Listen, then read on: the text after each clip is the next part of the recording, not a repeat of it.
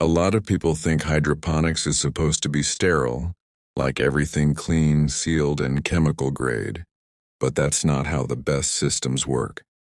The truth is, hydroponics is alive.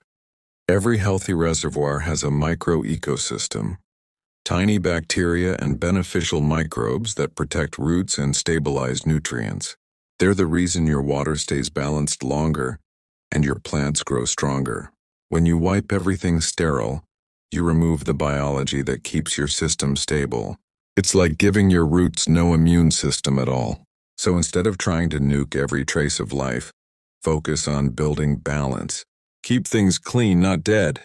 Controlled biology outperforms perfect chemistry every single time.